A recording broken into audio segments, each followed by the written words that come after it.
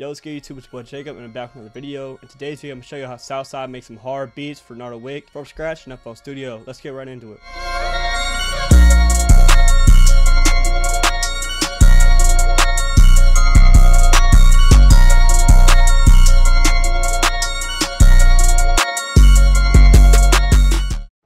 So first, let's start with the sound out as analogy, and this is the pattern that I laid down with it. All it is these two chords right here, repeating. And then I added these lower notes. And then I added these top notes up here. And so how I got these notes was I literally just went in the scale and I wanted large gaps in between the notes. So as you can see, I could have went like this. But I didn't think it sounded as good, so I just went straight to the C. And then I went up to the D after that because that's the very next note in the scale. And then I just repeated this over, and instead of having this D note here, I just brought it down to the C. Right, so it's pretty simple. And my main goal with this was just to make a super simple pattern and then turn it into an audio clip and then flip it from there. Alright, so what I did after that was I consolidated it into a track. I pitched it down by 2 semitones and reversed it. And this is what it sounded like.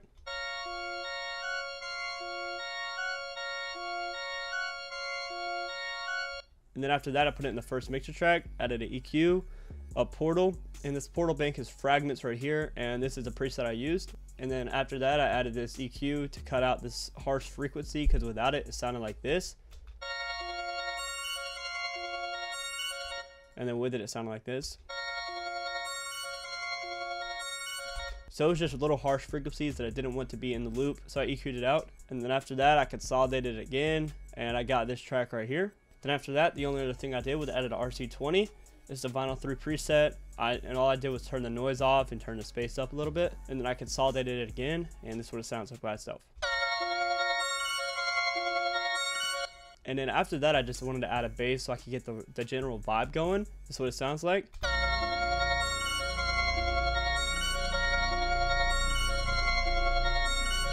This is the Mike Dean bass right here, and it just has an envelope on it.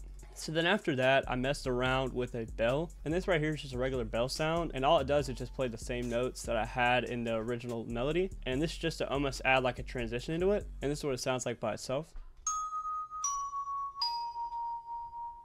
Right, so it's nothing too crazy, but it does add just a little bit to this loop.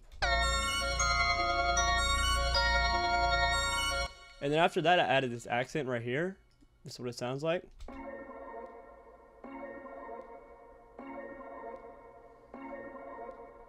So this accent is from Preivew, and the only thing I did was I reversed it, pitched it down 2 semitones so that it'd be in the same key, and then I put it in track number 7, turned the separation all the way up. So right here, this is merged, so this is right in the middle, and then whenever you separate it, it's all the way on the outsides. Then after that, I added reverb. This is what I use right here, and then after that, I added RC20 one more time, and I took away the noise and took the space all the way down. So this is what it sounds like before.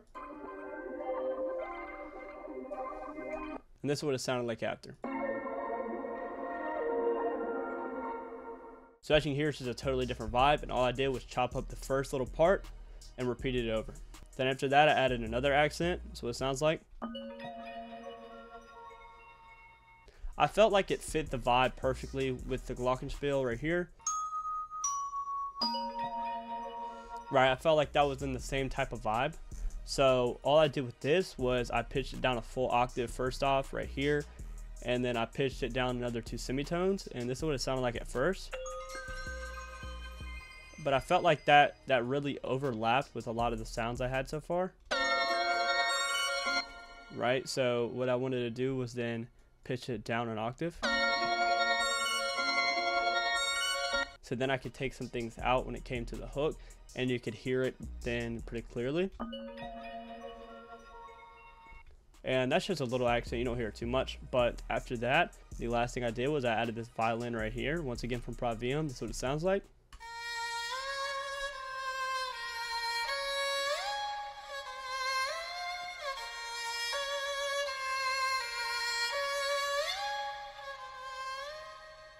And so as you can see right here, this is a full audio clip, and I actually only ended up taking the first half of it, and then I just copied it over. and this right here is pitched up a full octave, and so this is what it sounded like with the beat if it was not pitched up.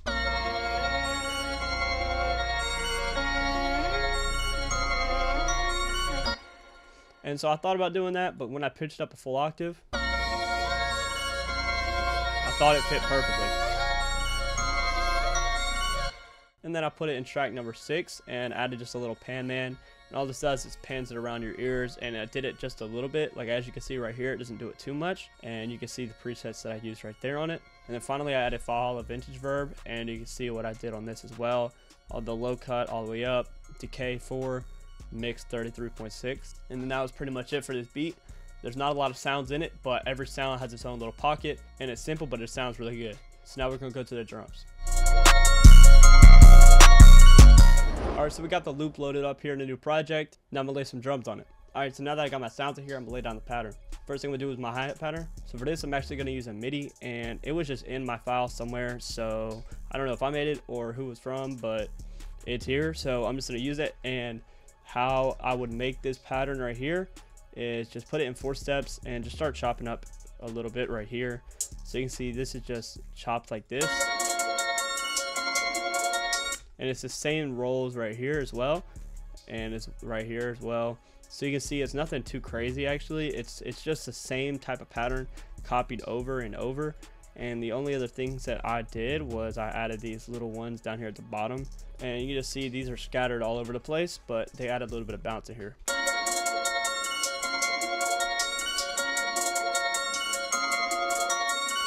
Alright, so now for the clap, and it's just a Nardo Wick clap from Max Shooter, and I just want this clap to be slapping in the ears, I'm not gonna lie, so I'm just gonna add it in right here.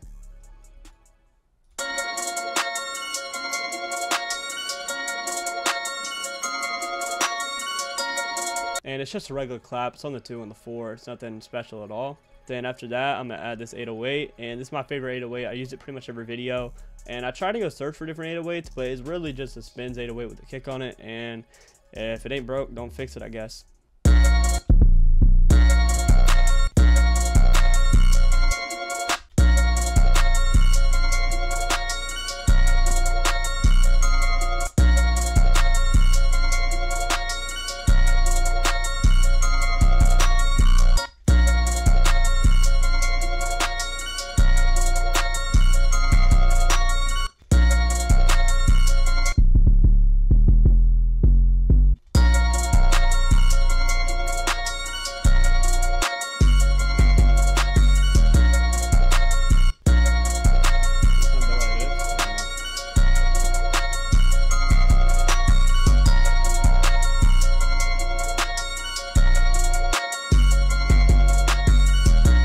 Alright, so this pattern right here started off with this little 2-step right here, and this is just the same type of pattern that I usually use, which is just a 3-peat right here.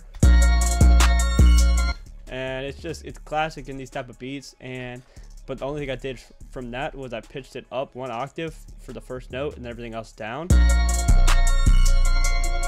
Right, and you can see right here I left a lot of room for the artist to rap, and then on the second half of this pattern, yeah, you see right here, it's just a spacey first note. It's nothing too crazy on the first note. I just left it running for a while, and then after that I added all these back to back to back, and you can see them right here. And usually the pattern goes like this for a lot of beats, but I wanted to switch it up, so I shifted it over 1 from that, so it wasn't right here, it was right here. And I felt like that added just a little bit different bounce to it, and it kind of separated itself from other beats. And then after that, I pitched this last note up, and then I really did do the 3-peat right here without pitching anything up. And you can see I literally just copied these over and pitched this down. And then at the end, it's the same thing, except I just pitched this up to F sharp, and then the last note down. So as you can hear, the pattern isn't too crazy. It doesn't do way too much. It still leaves room for the artist on it, but it also isn't too, bland and basic for me. So it adds still a little bit of sauce on there. After that is the easy part. It's just adding open hi-hats on the 808, as well as adding a snare and a little bit of accents if you want to do that. And now I'm gonna add these open hi-hats. You can hear what it sounds like with them.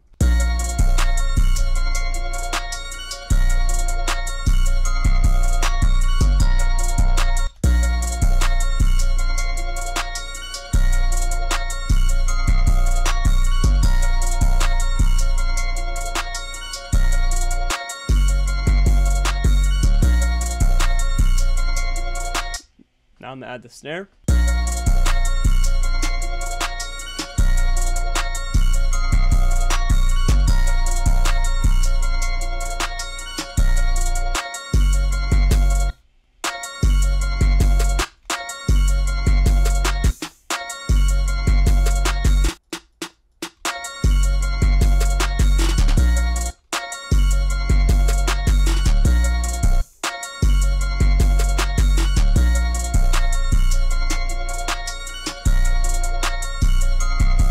And then finally, I'm gonna add this little accent in here.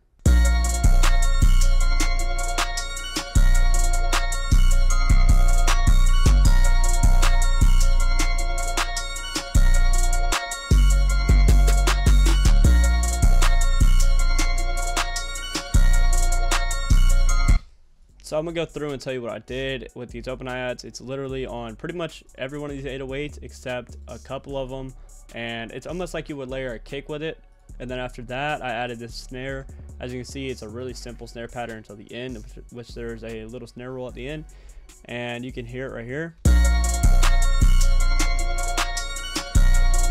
It's literally nothing crazy at all. It just fills in little gaps that I felt needed to be filled in, and then after that, I added this little snare roll at the end. So as you can see, it's literally just this basic pattern right here. That's pretty much what it is, except just pitching down each one, and then add this little snare roll right here, which is in 1/4 step. It's just 3 notes right there, and then you can see down here with the velocities, I just did that with them, which that is all just right clicking and dragging the mouse down, and then added this one down here at the end, and then this little sound right here, it's a little triangle, and this just added on one of the 808s.